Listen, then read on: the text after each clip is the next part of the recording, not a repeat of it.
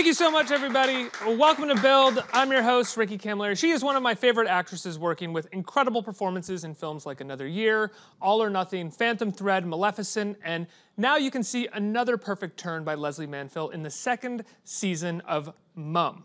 Let's take a look at a clip. Should we put it in the kitchen? I don't want the whole street knowing how old I am. Oh, you didn't need to bring any cake. I've made one. Yes, I thought you might. Her presents in the bag. Which bag, Nan? The yellow one. So what age is it when you get the old lady smell? Pauline! Ricky, I cut my toenails this morning. Got a lot more room in my socks.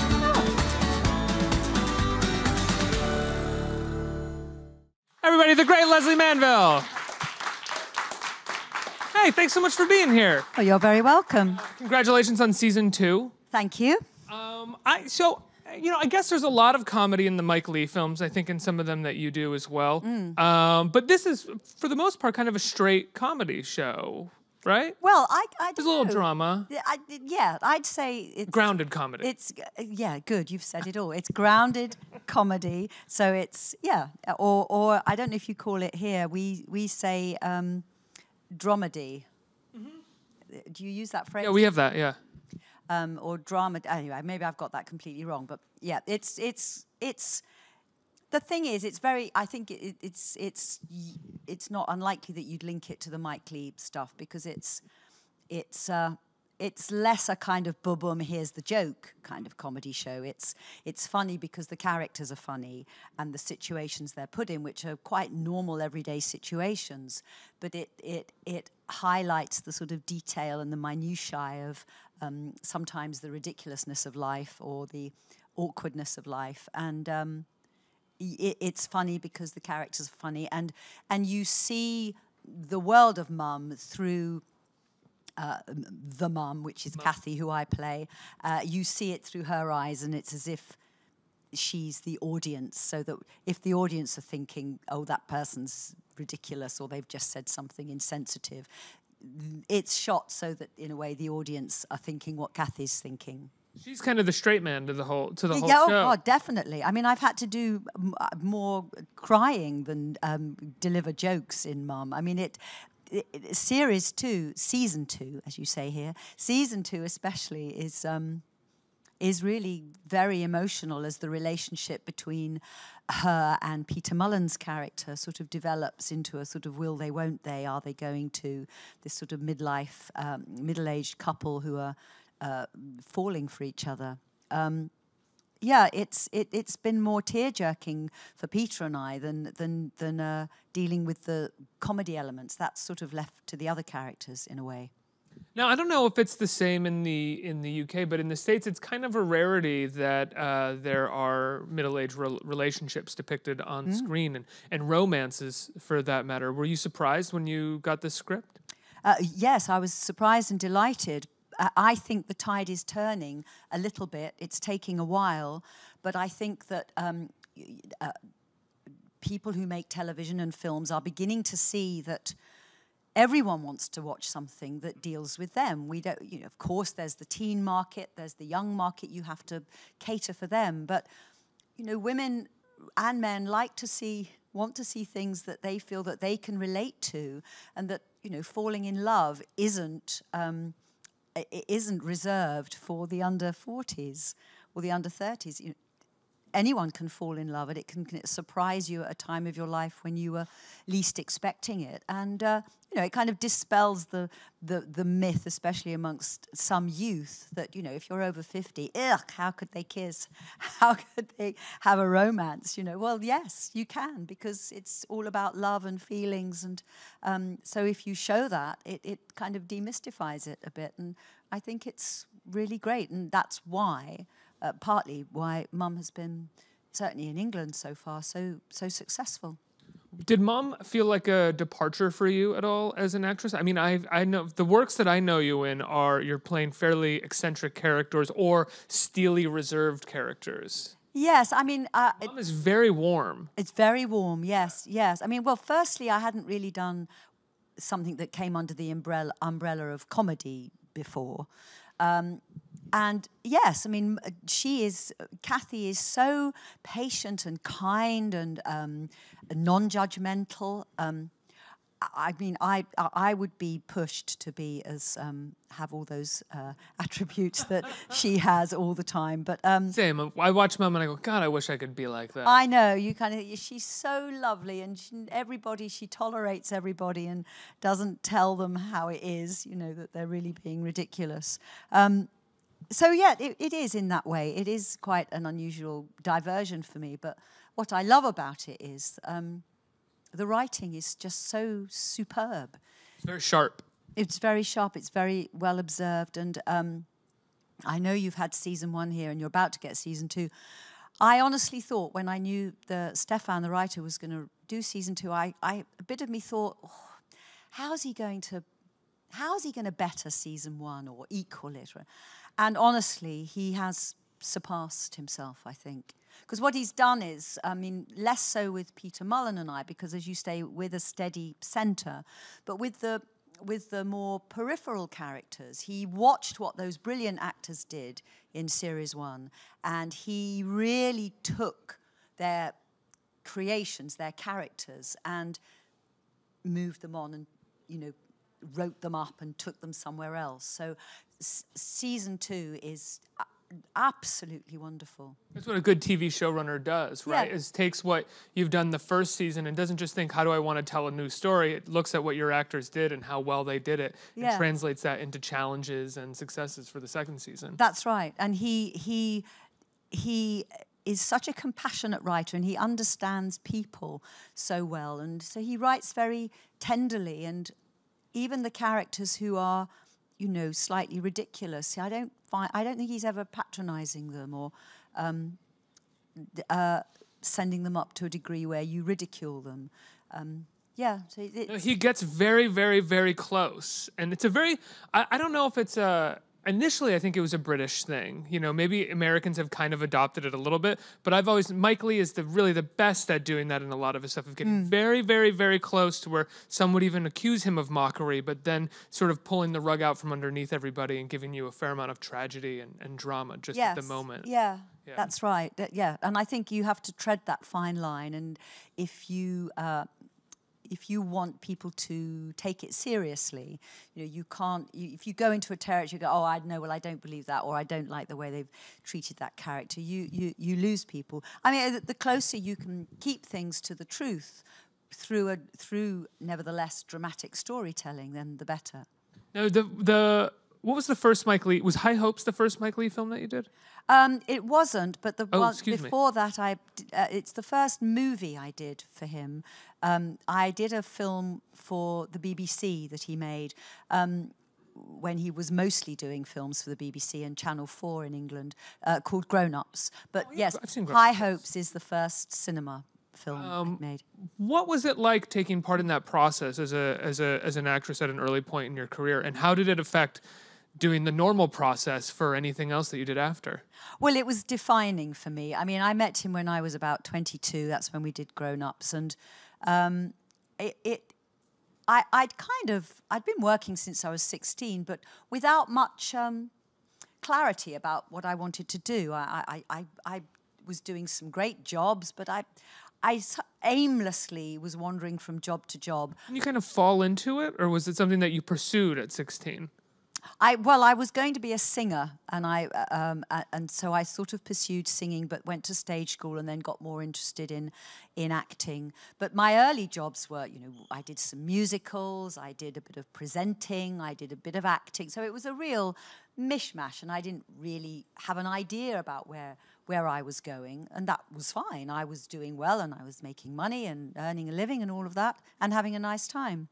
But then I met Mike, and that whole thing of playing somebody that wasn't like me, because up until that point, I'd really just played myself, and that was fine. But I just enjoyed it so much, working with him and playing somebody so far away from me. And I just loved the way he worked. I found it very liberating. I loved not having a script as such that you start off with. I mean, you end up knowing what you're going to say. You don't improvise on camera with Mike, but so it's all pinned down and very clear once you shoot it. But the process to get there is just more lengthy and much more of a collaboration. You start like 6 months before actually shooting something like that, I mean, right? you're part actor, part script writer, part, you know, and you do it with him. But I just loved it, and I was good at it. And yes, it has stayed with me inevitably because I've worked with him so much over the 3-4 decades since then, and so I'm very good at going into character and coming out of character. You know, I mean, people say to me now doing Long Day's Journey and tonight, you know, you just said, you're going to go and do that play tonight. And I mean, yes, it is a taxing play and it's epic and it's very emotional and highly charged and it is hard work, but I can't spend my day preparing for that because I wouldn't have a life and I wouldn't be very well if I did that. I'm very good at leaving it behind, and I know that that's part of the legacy of having worked with Mike so much. When you're in it, you're absolutely in it. But he always taught me to have my own antennae on the go because with him in particular, afterwards you have to debrief and talk about what you've just done in an improvisation, and you have to discuss it. So that discipline has stayed with me, and I mean, I'm sure that's what keeps me sane because, you know, Mary Tyrone in Long Day's Journey is a hell of a character, and if I took her home with me every night, I'd be in an asylum, you know.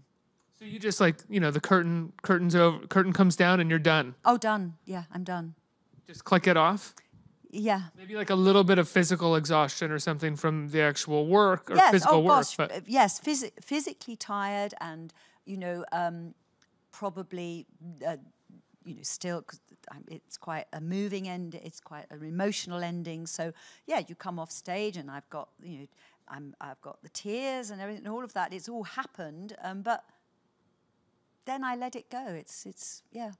now I hate to kind of bring them up because you just finished doing press for this movie like a little while ago, but that's the opposite process from what we understand. I know what's coming. Exactly what Mr. Daniel Day-Lewis does.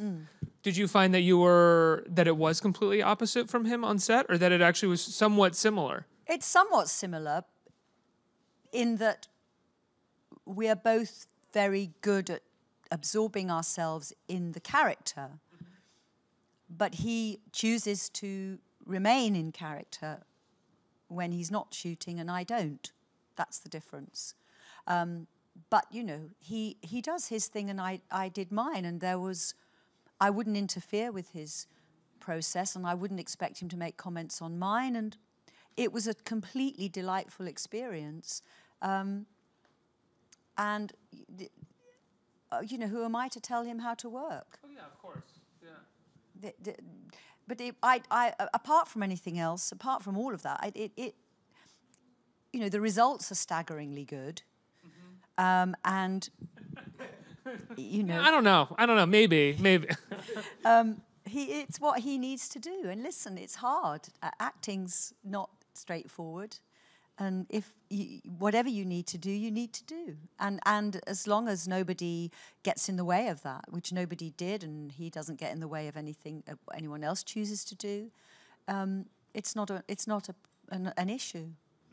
When you know, having worked with Mike Leigh so many times, a director whose process other filmmakers know and, you know, gossip about and talk about, whenever you get on a new film set with a new director who knows of him, do they ask you about Mike Leigh's process? Do they always try to be like, well, how does it actually work? What does he do? They do a bit, because I think there's a lot of mystery surrounding it. I mean, one of the big mysteries is that I think people honestly think we just roll the camera and see what happens. Well, that's crazy. And we really, really don't. But if you actually watch those movies, you can tell there's far too much craft going on to think that people are just making things up as they go along. Yes, but I think people do, because they know, you know, this word improvisation crops up all the time, and I think they just feel that, yes, it's informed improvisation, but it's nevertheless improvisation, and it isn't. I mean, it's just that if you said to a scriptwriter, how long did it take you to write this script, and they said 18 months, you wouldn't think that was necessarily a long time. If they said 4 years, you think, well, that's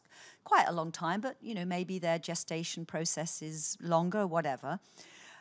With Mike, we're sort of doing that process together. And so it may take, you know, 4, 5, or 6 months, but we're starting with nothing.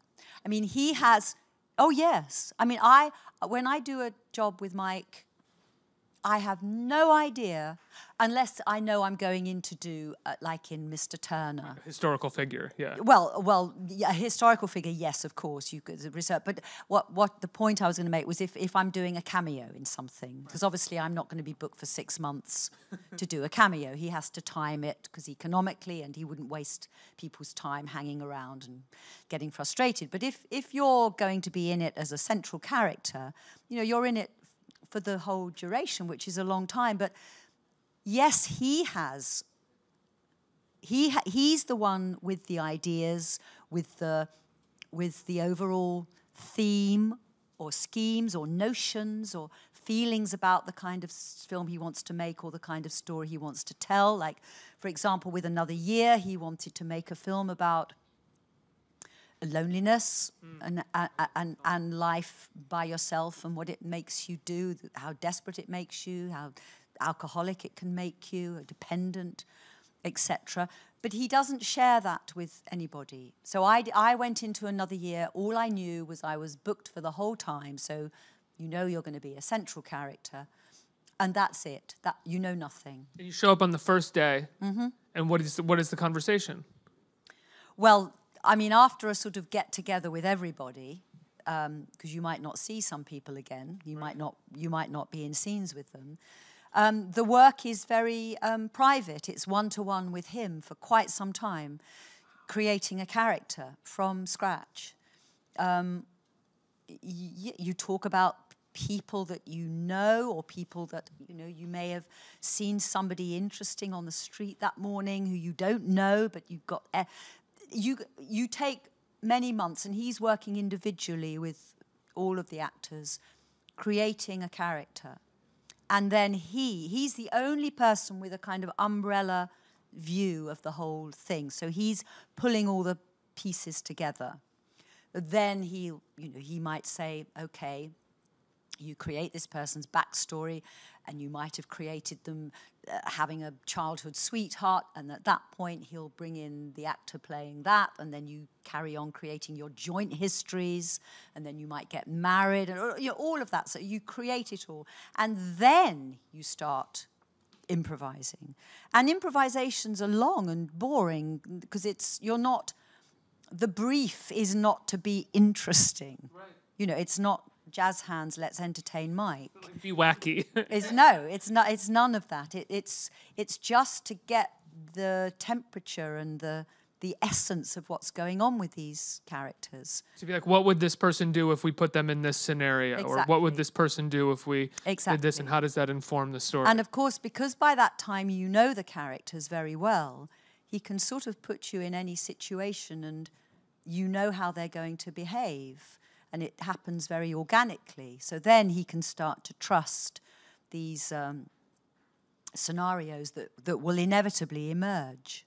By the time you get on set, and also I know you're here to promote Mum. Thanks so much for answering these questions. I've interviewed him, and you're far more illuminating about his process than he allows himself to be. Well, when people ask him about how he works, he does famously say, "Talk to Lesley." Does he really? Yeah. Yeah, he does. But yeah, by the time you shoot, you've done master improvisations. Involving most of those scenes, or are even some of those scenes still kind of a surprise? Or maybe not some of them, because some of them are future stories, you know, the life carrying on in the future that you haven't looked at. But the point is you'll improvise them, and then he'll really hone it down and edit the dialogue, and, you know, he'll say, don't talk about that when you first come in, talk about that later. And you hone it down, and so it is absolutely set, but you don't ever write it down. The actors don't ever have it written down. You go over and over it and refine it so that it's in your head, and then you shoot it. And then the next day, you start to deal with the next scene. But so we know what we say, and every take is the same dialogue. So what I'm trying to say in a very long and convoluted way is that we don't have the script writing process, as it were. We create this script collaboratively over that time, but by the end of it, even though it's taken 4, 5, 6 months, we have what Stefan does with Mum, what Eugene O'Neill did. You have a script.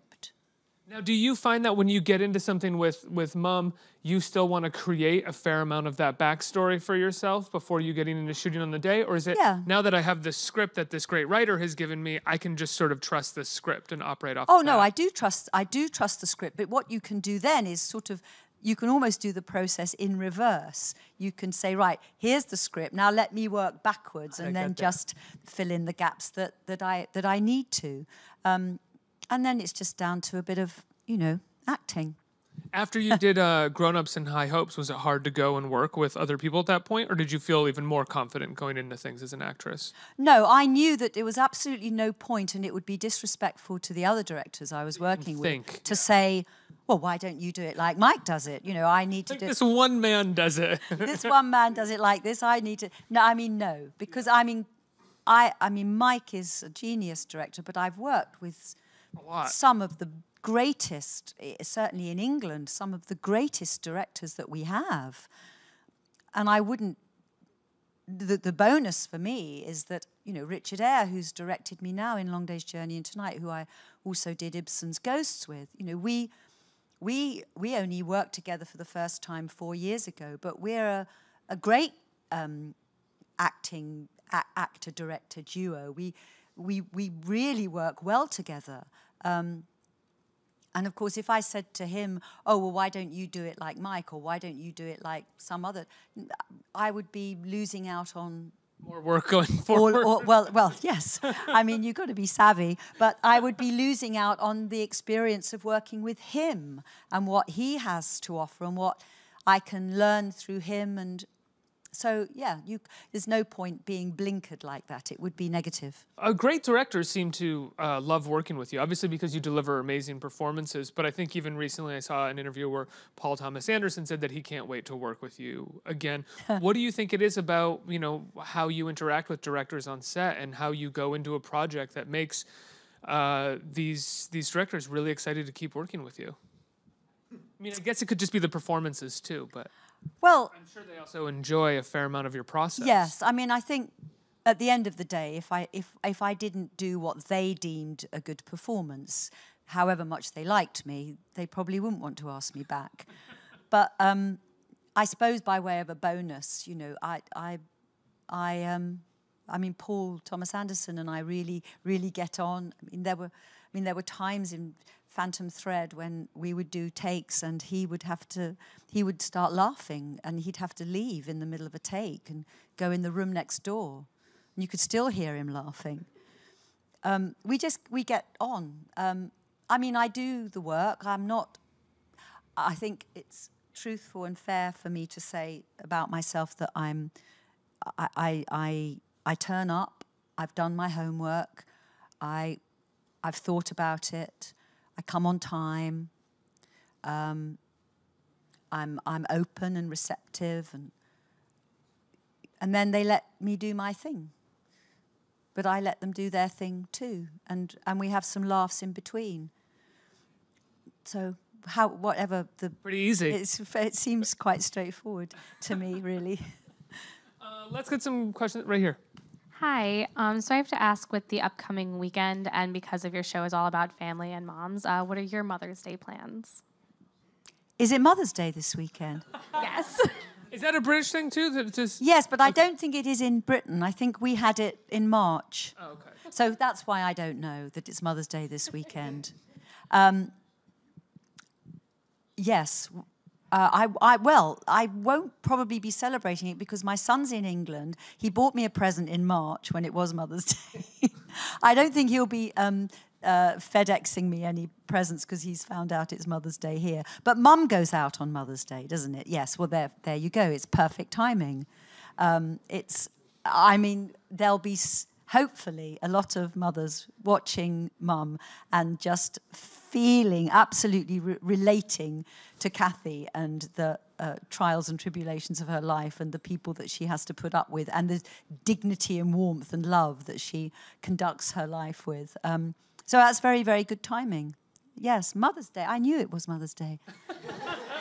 You said dignity and warmth. We were kind of talking about that earlier in the green room about in your performance, you kind of constantly have this face that you know something. The characters that are talking to you, you know something about them that they don't know about themselves. Yes. Yet you're not judging them for it. There's a lot that you're doing in just looks with them. How did you kind of craft that? Or is it simple? Like, well, I mean, you've got to be careful because you could end up I don't know if you know the expression mugging it, whether that's, you could getting hammy. Yeah, you could go, and, you pull all these weird faces to show what you're thinking. But, the thing is the audience are thinking it too. So you don't have to actually do very much because the audience watching are thinking, I can't believe he's just said that to his mother or whatever, And so the audience are thinking that. So I just have to listen to them, really, and think it. I mean, in some ways, completely different characters, completely different women, and completely different worlds. But it's sort of a bit like that. It was a bit like that in Phantom Thread. That woman didn't say much and she listened, but when she did speak, it was pretty direct and acerbic. But I don't want to hear it because it hurts my ears. Hurts my ears. I mean, you'd never get Cathy saying that. No. But the similarities is that they both spend a lot of time listening and judging people. Quietly. It's just that Cathy doesn't really say anything, and when she does, it's loving and supportive so that person doesn't feel badly about themselves. She's too good to be true, really. Next question. Hi. So you've done a lot of theater also, and I was wondering if your process in acting on theater, on stage, is same or different than TV and film, and is it easier or harder to let go at the end of the day of the characters? I mean, I think that the crux of the job, i.e. creating the character, is pretty much the same. But, there are technical things that are different between three medium, really, television, film, and theatre. That I think that if I didn't go on stage pretty frequently, I'd not like it because I love the discipline of that. I love the fact that nobody's going to edit me. They can't make me look any better or worse. It's down to me and the cast. It's our responsibility, this arc of an evening with a beginning, middle, and an end. And you feel a great sense of responsibility. And I think you can achieve a greater level of performance because it's fluid. Filming is a different challenge.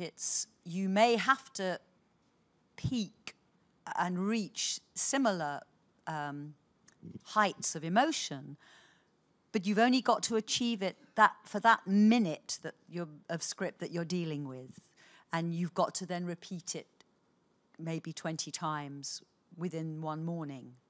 So the challenges are very different. And I'm sincerely, this isn't a trite comment, I'm sincerely grateful that I've got the opportunity now to do all different projects that take me on stage and film.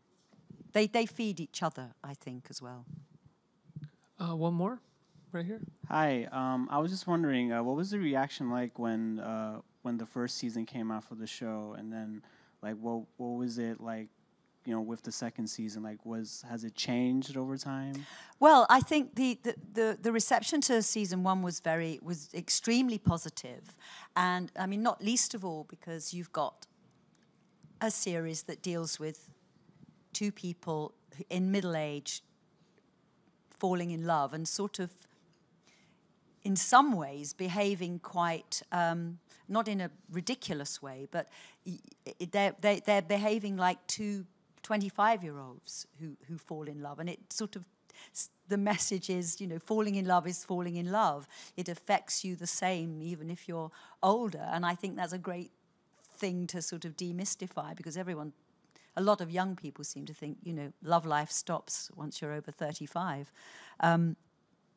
So season 1 was very successful. Season 2 was, because the writing is so good and the way it moves the story forward, particularly the will they, won't they love story element of it, season 2 really pushes that forward with lots of little hiccups and events and emotional crises along the way. It seemed to hit a spot with the British audience so it went through the roof, really. So extremely successful. And it's not a spoiler, but we are going to do the 3rd and final series, which I'll shoot later this year. Why only 3? Because I don't think anyone wants to milk it to death. That's the thing in the UK. You guys don't milk it to death. No, because we're dignified. We know when a good thing's come to an end. No, I don't mean that. It's because we're British. No, well, I suppose, and I really don't know where Series 3 will go. I haven't seen the scripts yet. They're being written. So I guess once they've either got together or not got together, you're done. Right. I mean, Series 1 covers a year. Series 2 will cover a year. At the opening credits, you see which month it is, and they both deal with a year. So this has been a slow burn romance. So what you're going to do, 9 seasons, and it goes over 9 years, and they still haven't kissed? I mean, you can't. Well, no, in the States, they would get together and they would have you'd build the show. Oh, around, yes, and then they'd get constantly divorced. change it. And then, And if it was the States, she'd get pregnant again somehow. Like, we'd just sort of keep building, it'd be a building miraculous things in. birth. Yeah. No, we're not going to do that. It'll be a 3rd and final series. You're dignified, I get it. They might not, and I really don't know. So but that'll be it. Lesley, Mum, season 2 premieres this Sunday, right? BritBox, yeah. On BritBox. Long Day's Journey into Night is currently running at BAM for a few more weeks. Oh, well, we only did the first show last night. Oh, wow. So we're on. Congratulations on opening. Thank you. We're on till the end of May. I can't wait. I'm going to be there at the end of May. And is there anything else that people should look out for right now? Harlots, season 2, I suppose, at some point. I've just finished shooting that, which is on Hulu. Season 1's been out already. That's set in a brothel in 1763. So that's a bit different. It's not very Cathy, is it? You're very busy. Everybody, please give a big round of applause for Lesley Manville. Let's hear it. Thanks.